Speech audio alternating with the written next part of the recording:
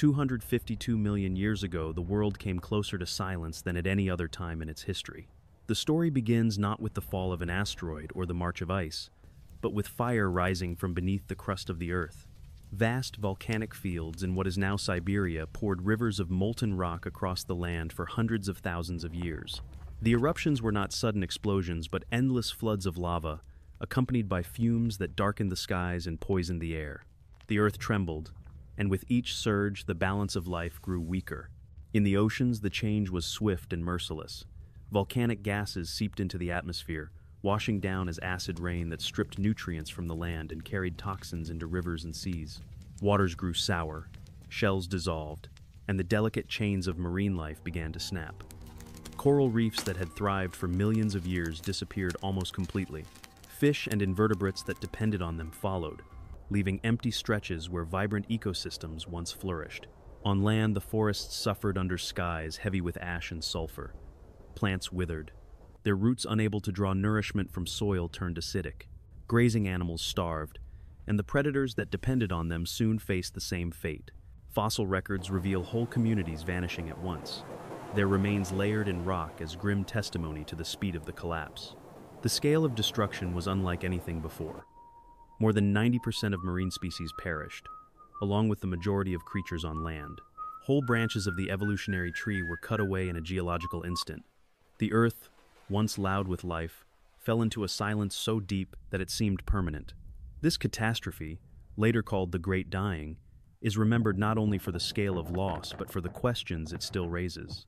How could the planet shift so quickly from abundance to near desolation? What clues remain in the rocks that explain how life teetered on the edge of disappearance? And most importantly, how did the survivors endure and set the stage for the world that came after? In the sun-baked deserts of South Africa, paleontologists uncovered a mystery that would change how we understood the history of life. While chipping away at layers of rock more than 200 million years old, they began to find fossils stacked in ways that told of sudden disaster. Whole groups of animals, once vibrant and thriving, appeared to vanish in the same geological layer. The bones were not scattered gradually through time as in most fossil beds, but pressed together as if the world itself had collapsed all at once. Among the remains were the reptile-like dicynodonts, once among the most successful land animals on the planet. Their tusked skulls and heavy bodies had dominated ecosystems for millions of years, yet here their numbers dwindled to almost nothing. Alongside them were amphibians that had filled rivers and swamps, their fossils reduced to fragments in the same layers. Even the plants that should have formed a steady background disappeared from the record, replaced by bands of barren sediment.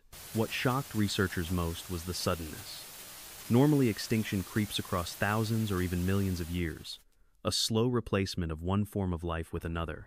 But here the change was abrupt, almost like a switch being thrown. Above a certain line in the rocks, the variety of life simply ended. This suggested that something catastrophic, something global in scale, had struck with deadly force. The more scientists looked, the clearer the pattern became. In Russia, China, and South America, layers from the same period revealed the same story. Fossil-rich strata suddenly gave way to near emptiness, as if the planet had paused in mourning. The losses were not limited to one region or one type of life. They spread across continents and climates, uniting the globe in destruction. These discoveries forced paleontologists to ask new questions. What kind of event could erase nearly all marine species and most creatures on land at the same time? Could it have been a cosmic impact, like the one that later doomed the dinosaurs?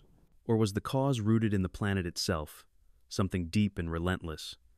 The fossils, lying silent in their rocky graves, hinted at an answer, but refused to give it fully.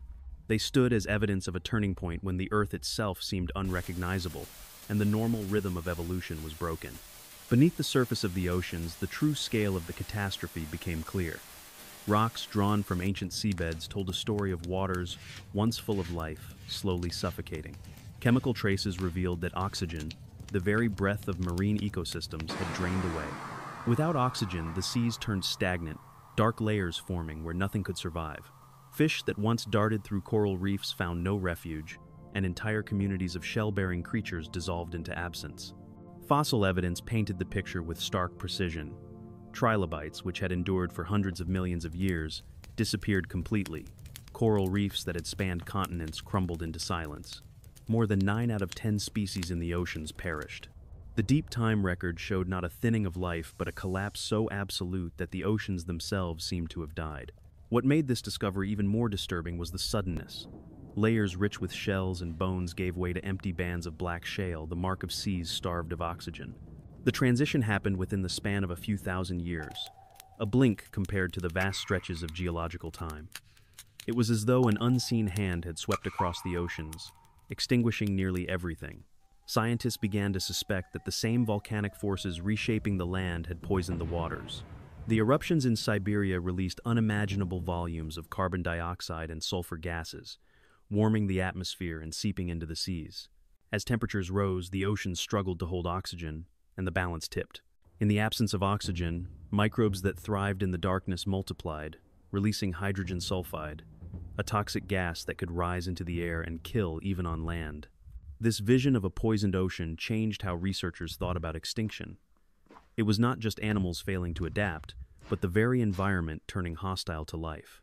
The collapse was total, erasing predators and prey, reef builders and scavengers alike. Unlike earlier extinctions that left survivors in every corner, this one reached into every niche and left only emptiness behind. The fossil record left haunting questions.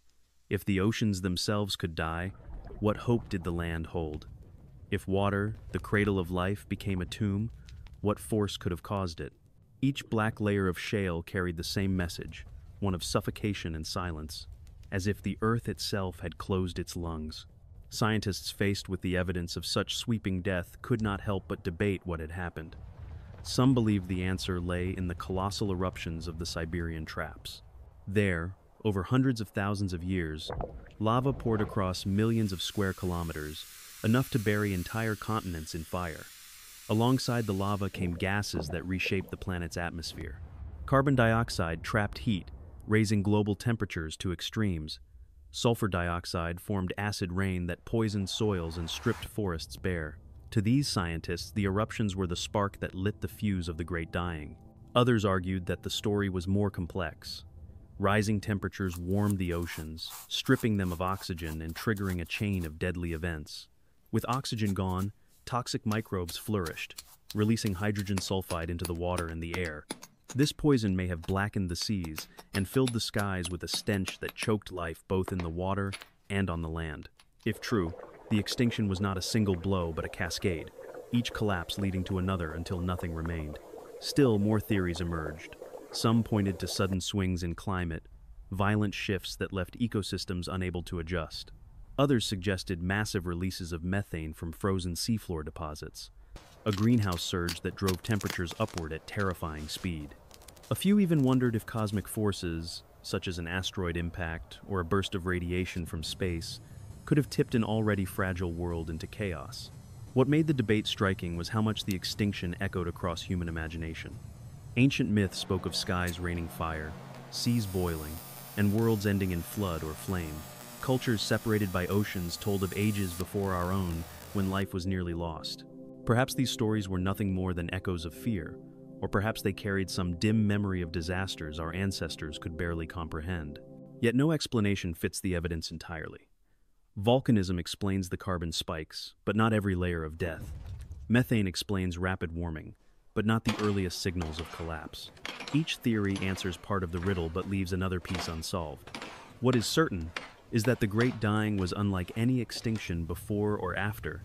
It was not just a loss of species, but a near erasure of ecosystems, a reset of life itself.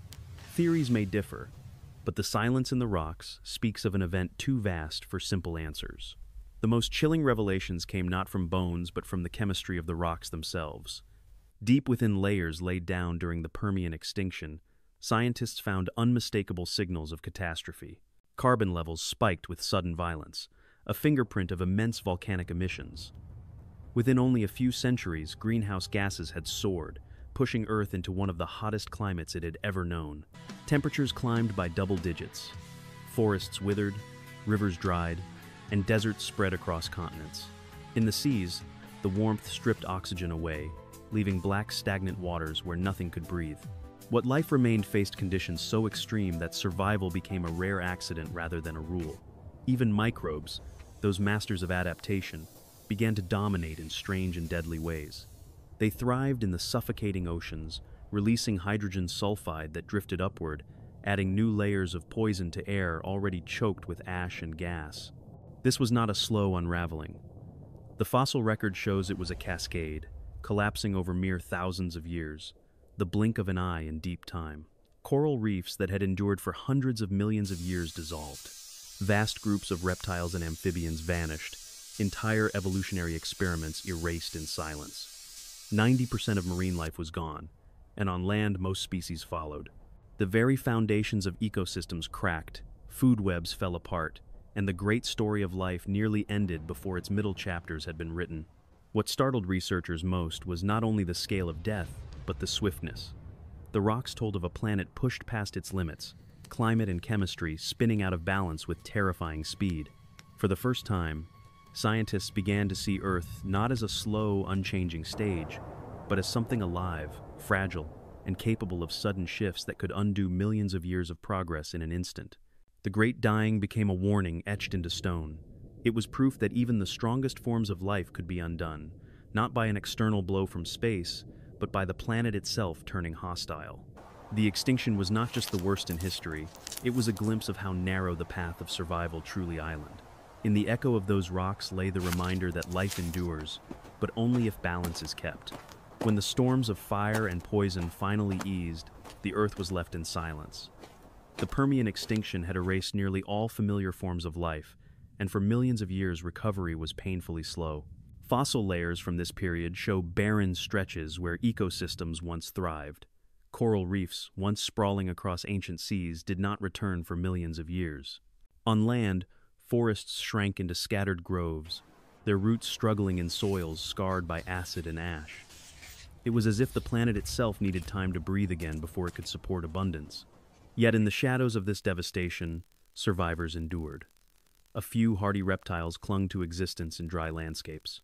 Small ancestors of mammals crept through sparse forests, living on scraps in a world nearly emptied of competition. In the oceans, a handful of shell-bearing creatures survived in isolated pockets where oxygen still lingered. They were fragile, but they endured, and through them life would slowly rebuild. Over the course of millions of years, new ecosystems emerged. Reefs reappeared, built not by the old coral families but by new groups of organisms.